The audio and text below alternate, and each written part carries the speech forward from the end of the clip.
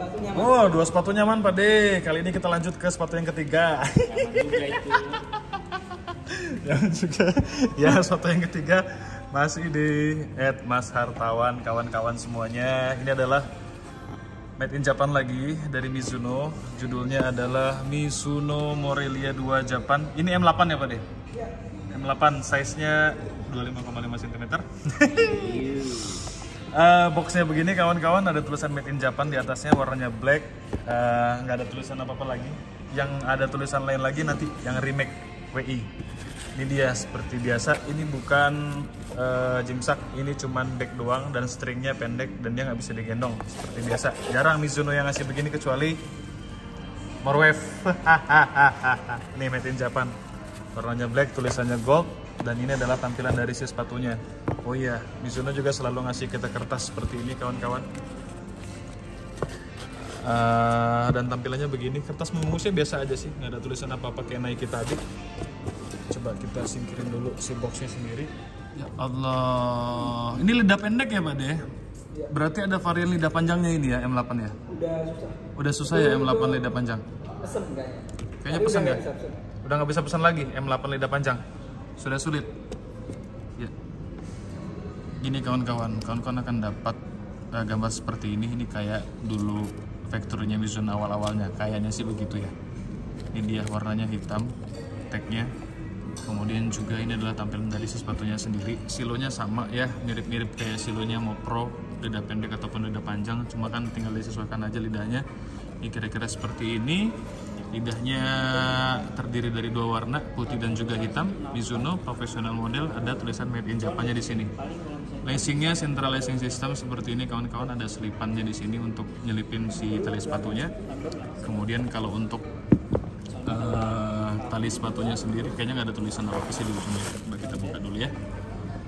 Oh, ada tulisan nih kawan-kawan, Morelia nih tulisannya. Bisa kebaca? Oke, kebaca. Morelia tulisannya. Ini materialnya full Kalia sampai ke ujung-ujung, ini Kalia ya Pak ya, dari depan. Yang membedakan dia sama Mopro biasa stitchingnya ya Pak ya, kalau M8 ini ya.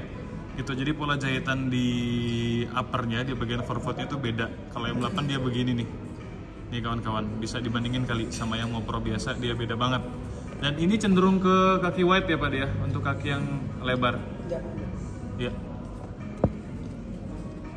Nah, ini dia. Belakangnya begini, nggak ada tulisan apa-apa. Kalau punya saya kan ada tulisannya Runner. Di sampingnya ada tulisan Morelia, warnanya gold. Ini branding Mizuno-nya di sini. Ya, logo Mizuno-nya besar banget di outstep dan juga di instep. Kayaknya kalau masalah sizingnya sama. Untuk masalah solpet dan juga stud sama lah kawan-kawan, sama kayak si Mopro pada umumnya. Gini, ini MIJ ya, ada pakunya 3 di depan kawan-kawan dan juga 2 di 2 di bagian sini dan juga 1 di sini kawan-kawan. Studnya conical semua. Ini enak banget buat HG ataupun FG. Gitu. Ribet amat ini talinya.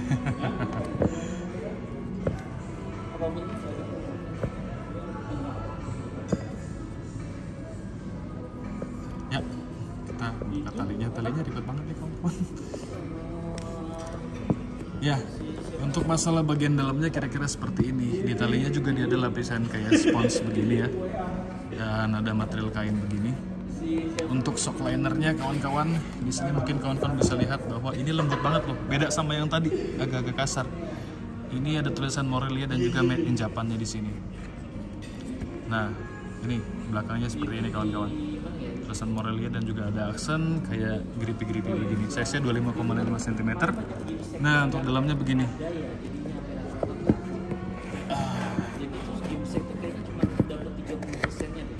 Nah, kita akan coba jajal dari si Mizuno Morelia Neo 2 M8 ini gimana fitnya di kaki.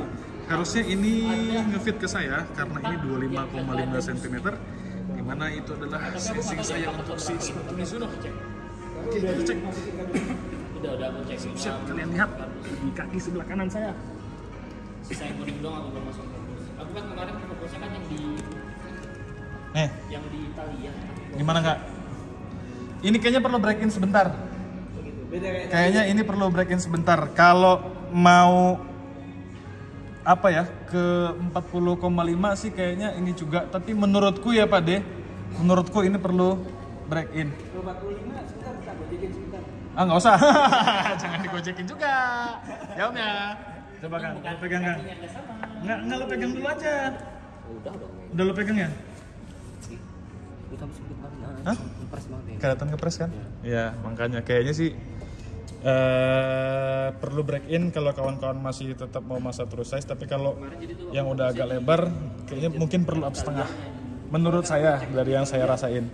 Gitu kawan-kawan. Nah kira-kira ini Kayaknya string backnya kurang. masih ada di @mashartawan.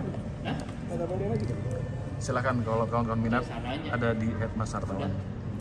Untuk price berapa Pak? 3536 lah. 3,6 juta. Silakan di @mashartawan atau di websitenya mashartawan.com. 3.600.000. Belum ongkir ke alamatnya kawan-kawan masing-masing. Itu aja. Dan kita akan buka satu lagi edisi spesial ya Kang ya. Di arsip made in. Oke, siap-siap kawan-kawan. Oke. Silakan kolom komentar di bawah, masih belum ada komentarnya ataupun pertanyaan silakan diisi. Itu ada